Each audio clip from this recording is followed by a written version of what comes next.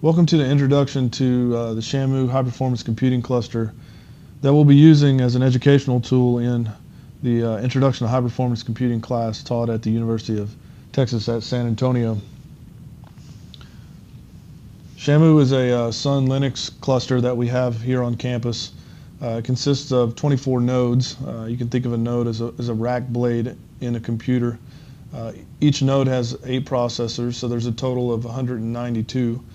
We have one login node. That's the node that when you log into Shamu, you'll be and 2 visualization nodes that have graphic processing units connected to them that we can use for GPU computing and visualization purposes.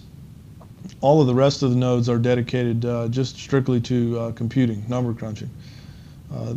The computer's connected, each node is connected to each other and then to a file server system through an InfiniBand, which is a fabric communication system capable of hundreds of gigabyte per second throughput, depending on exactly the method of communication.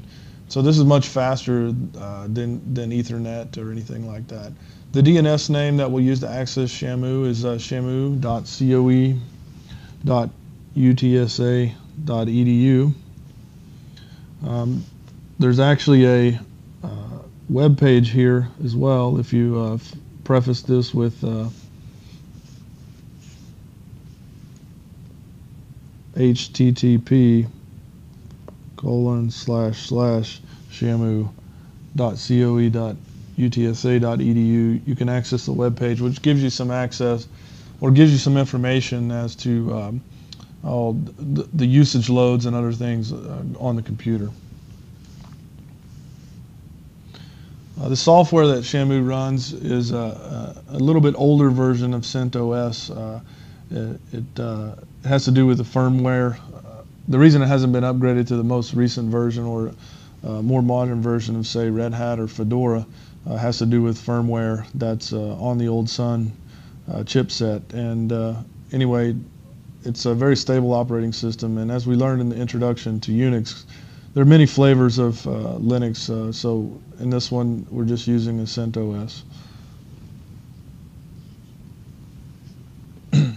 So how do we get on Shamu? Shamu can be accessed by any user with an account on it. That includes all the users in the Introduction to High Performance Computing class, or all the students in the Introduction to High Performance Computing class will have a user account, and you can access it through an SSH client. We'll talk about in class how to access it from the computers on campus, and I also have a short tutorial up about the recommended method that I have for accessing it from home if you choose to do so, and that's through a VirtualBox client that runs some version of Linux, and I have an instruction of how to set that up in that tutorial.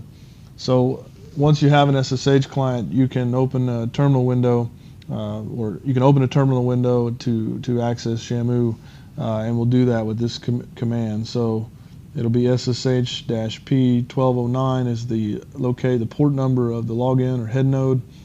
-y will forward the next window, and we'll talk about what that is later on. But then you'll use your ABC123 username at shamu.coe.utsa.edu. So as I said, the -p signifies the port number. Port 1210 is a visualization node. If you want to do some visualization work, you can log in there, and the -y forwards the X window. So let's go ahead and give a demonstration. Here I have a terminal window open here on my local computer. As you see, my local computer is Lagrange. The name of the computer is Lagrange. So if we ssh-p1209-y-fes788 is my ABC123 username at shamu.coe.utsa.edu, and then we go ahead and put in your regular password there. And now if we I'll go ahead and clear the window there, but if we type hostname, we can see we are logged into Shamu at this time. So that's how you'd go about that. software that's installed. Well, it is a full-fledged Linux distribution, so there's a ton of software installed with the Linux distribution. Too much to list here. If you'd like to take a look at it, you can do that in just by looking at the user bin. So if you type in the window ls space usr bin, there gives a full long list of software that's installed. So what we see on the screen here is only the end or the tail end of many hundreds of programs that are pre-installed. However, most of the scientific software is installed in modules. So we can see what those are by typing in the window module avail. These include compilers, access to codes like MATLAB or Abacus, Python, which we'll use a lot in the class. So you can see the full list by typing module avail, and then if you'd like to look at, actually load one, you would load with module load, and this would make it available to you. So as an example, if we would like to run Python, if we just type Python in the prompt there, you'll see that there's some error there due to loading shared libraries or something. I'm not sure what that's about at this point, but it doesn't matter. If we type module load Python 273, then we type Python, then you see we have a Python terminal open, and we can use it interactively to do whatever we'd like to do. Okay.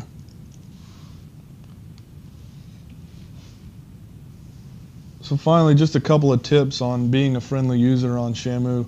We're going to talk more about file systems and directory structures in this class later on, but on Shamu, use the home directory. The tilde is shortcut for home. Use that for storing small permanent files and directories, and probably any executables that you build on your own that you might want to run, any customization scripts or files you'll put in your home directory. And small is obviously relative, but what I mean here is this is not a place to store output from simulations or other terabytes of data that you're only going to delete later. There's a separate directory called Scratch for that. So from the root, if you type Scratch, then this is a place where you'd want to run and output simulations such that this is where you'd want to store any large temporary files that you may be deleting later. Scratch has a purge system such that if the files sit there too long unused, they will be removed. So be wary of that. It's also, Scratch is much faster because it's connected to the nodes through InfiniBand, whereas the login node is not. It's for writing purposes. So you're going to get a lot faster simulation output if you use a Scratch. And the login node should only be used for compiling and other kind of really short interactive work. If you're going to run Python code or MATLAB code or any kind of other interactive work, it's really to be more user-friendly to use QLogin. So what QLogin will do will give you access to one of the compute nodes on your own, if it's available, of course, and you'll then be able to run your jobs there as if it were on your own computer, whereas the head node may have 10 or 15 other users logged in. So from the head node, you should in general just use it for compiling and submitting non-interactive jobs, which we'll talk much more about later. So it's not something to worry about now, but just to give you an idea of how you might do that, if you just type, if we type host name, then we type QLogin, you can see it submits basically an interactive queue for us, and I believe now if we type host name, you can see that we're on a different compute node within Shamu, actually the 11th one there. So then, if I wanted to run Python, I could do it from here.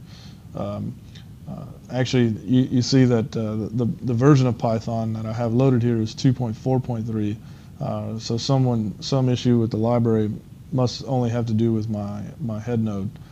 So if we actually get out of Python type module, load, Python 2.7.3, and then we type Python again. Now we see we have the most up-to-date version of Python there. So